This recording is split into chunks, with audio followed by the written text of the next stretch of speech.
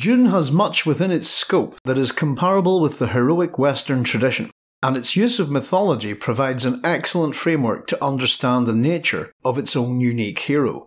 Having discussed the ideas, philosophies and concepts behind Herbert's own thoughts about the hero and the messianic impulses that overtake society, and Herbert's subtle subversion of these traditions in science fiction, it is best now to turn to the texts themselves. The best way to illustrate these ideas is via the action within the novels, the subtle way we as readers are led to take part in this messianic impulse in Dune, and our astonishment when this goes horribly wrong. The traits of the hero, indeed the archetypal tragic hero, are not just expressed through the character of Paul Atreides in Dune. Numerous characters in the novels, including Paul's father Leto, his son Leto II, Duncan Idaho, Leto Atreides, and Miles Tegg, all represent the concept of the dangerous hero, while the Baron Harkonnen, the Emperor Shaddam IV, and Feyd Rautha represent typical inversions of the hero.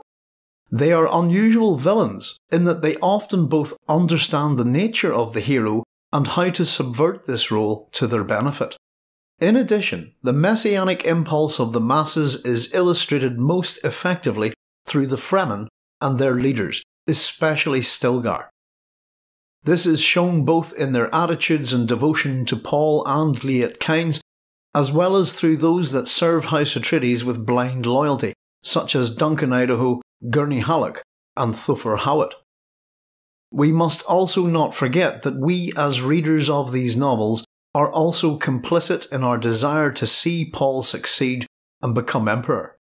Through the historical documents presented at the beginning of each chapter, the reader has knowledge of events beyond those of the characters in the novels, and is essentially a futuristic voyeur to the historical action of the narrative. In that sense, our blindness to our hero's actions is overemphasised as we tend to ignore the warnings and conclusions presented in these documents. The reader cannot possibly see what is coming in Dune Messiah, even though they are forewarned and given insight into events before they occur within the narrative. Hence the reader too is carried away in the messianic impulse that follows Paul Atreides. Leto Atreides and Vladimir Harkonnen. The first primary example of a hero being disastrous for his people is Paul's father, Leto Atreides, the ruler of the planet Caladan. Leto is popular among the great houses of the Landsraad, and a distaff cousin to the Emperor Shaddam IV. Despite their family connection, Shaddam IV feels that Leto is a threat to his position and his throne, partly because of his connection by blood, and hence possessing the ability to claim the throne. This is also partly because of Leto's popularity in the Landsraad, which makes up 1/3 of the political tripod of power, the others being the guild and the imperial household of the Emperor. Leto is not just popular within the political sphere of the Landsraad, but also with his own people on Caladan and his own staff within House Atreides. His popularity is unusual in the manner of his rule, which is not absolute dictatorship akin to that of the Baron Harkonnen. Even upon meeting the Fremen, his reputation as to how he leads his people is known and established with them, when they say, "It is said that the Duke Leto Atreides rules with the consent of the governed." The Duke's own loyal retainers have been gathered around him through either long traditional service to his family, such as his Mentat Master of Assassins, Thufir Hawat, or through assistance to those who have a mutual hatred of the Harkonnen, as is the case with Duncan Idaho and Gurney Halleck. Their devotion to their Duke is unwavering, and mirrors that of those he rules, which is unusual within the Faughfriloik system. Both Gurney and Duncan represent people who have stepped outside of their place within such a feudal system, as ultimately do the Fremen on Arrakis, who also end up blindly following Paul. Ultimately, loyalty to the Duke means that most of the members of his household, in a feudal sense, move to Arrakis and ultimately their doom, even with the knowledge that the planet is almost certainly presented as a lure into a fatal trap. The result is not only the death of Leto, but the near-total destruction of House Atreides, its retainers, followers and citizens. Leto was a hero to his people, and a man who understands the necessity of gaining people's absolute loyalty. In one scene, Paul questions his father, wondering how the Emperor commands such fanatical loyalty and devotion from his elite shock troops, the Sardaukar.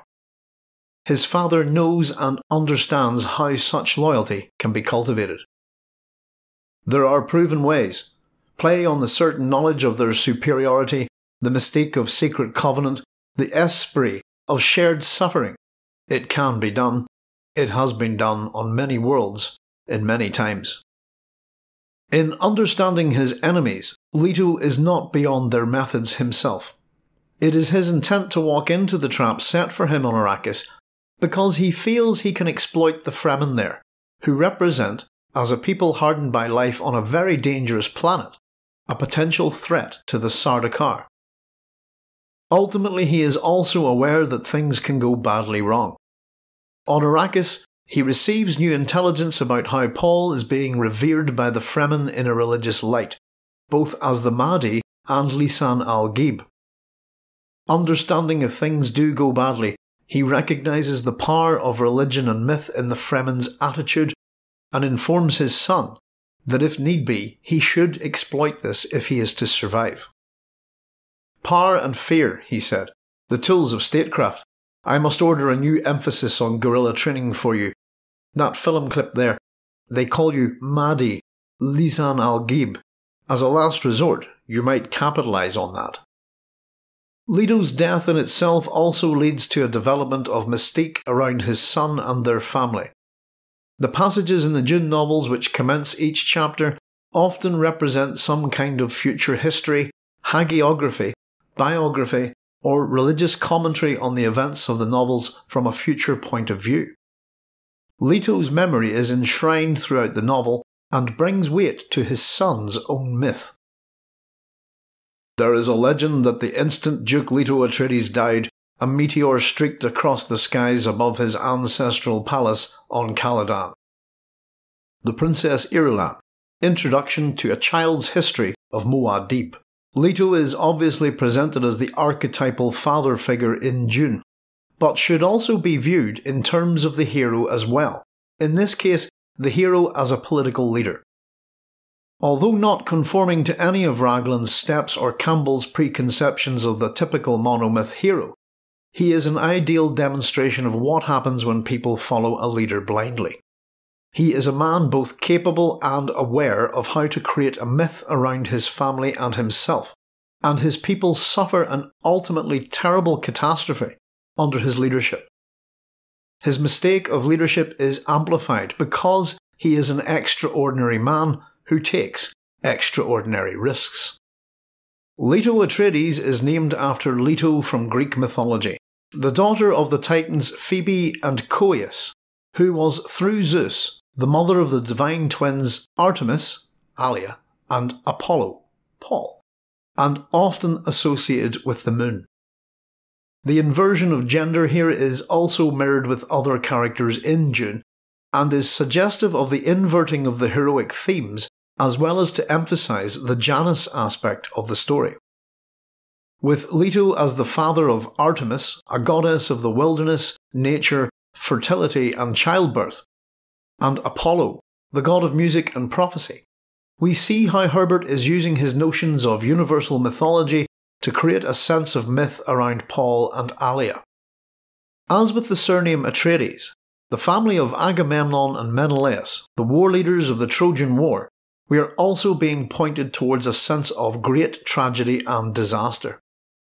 In addition, the envy and jealousy of the Emperor Shaddam IV towards Leto, which ultimately sets the tragic fall of House Atreides in motion, is mirrored in the relationship of Hera and Leto in Greek mythology. The name of Atreides is also meant to suggest the longevity of the family in relation to both Earth's history and the Bene Gesserit Kwisatz Haderach breeding program. Aside from this, Leto also provides us with a standard to measure Paul's actions against, and represents to the reader a barometer through which we can regard his son's own actions and the changes he goes through. How do we approach the study of Muad'Dib's father? A man of surpassing warmth and surprising coldness was the Duke Leto Atreides. Yet many facts open the way to this Duke. His abiding love for his Bene Gesserit lady, the dreams he held for his son, the devotion with which men served him. You see him there. A man snared by destiny, a lonely figure with his light dimmed behind the glory of his son. Still, one must ask, what is the son but an extension of the father? From Muad'Dib, Family Commentaries by the Princess Irulan. The Baron Vladimir Harkonnen provides an interesting counterpoint to the actions of Duke Leto, and although both men are very different from each other, they are locked in a political feud that sees both go to comparable ends to achieve their similar goals of power, wealth, and the influence of their respective households and scions. Whereas Leto respects his family life and wishes the best for his son, he is grooming him for the role of running House Atreides. The Baron has similar ideas for his nephews, Feyd-Rautha and Rabban. House Harkonnen in fact merely reflects a diabolical inversion of the attitudes and methods of House Atreides in their power struggles. While Leto brings Paul up to understand concepts fundamental to how House Atreides operates, such as leadership, loyalty, and justice, the Baron's upbringing of Feyd and Rabban is sophisticated in the sense that it presents an appearance to those that they rule over, which is far from the truth. An example of this is when the Baron has Feyd fight duels in a gladiatorial arena, often against opponents who are drugged or already injured, presenting the view to their people that Feyd is a mighty and athletic warrior. The Baron here understands the old Roman concept of bread and circuses, the purpose of which, even under House Harkonnen's sadistic rule, is to create a hero out of Feyd. As the crowd of the arena swarm around the victorious Feyd after dispatching another victim, there is none of the real concern that normally surrounds noble-born members of a household in the feudal world of the Empire. Feyd's opponent is one of Leto's captured soldiers who, in seeking revenge, has a very strong desire to kill the Harkonnen, and in another Machiavellian plot, his opponent is not drugged and very dangerous indeed. Feyd is victorious, however, and has a certain uncharacteristic respect for the dead man who fights with an almost superhuman ability, knowing he is doomed. What makes a man fight in such a manner concerns Feyd, but is still able to bolster himself in order to pander to the crowd's sympathies. At this point, the Baron lowers the shields around the arena, allowing the crowd to surround Feyd. It is in fact the Emperor's agent and assassin, Count Fenring, who shows concern at this unusual breach in security. "No one will harm the lad," the Baron said. "He's a hero." The first of the charging mass reached Feyd-Rautha, lifted him on their shoulders, began parading around the arena.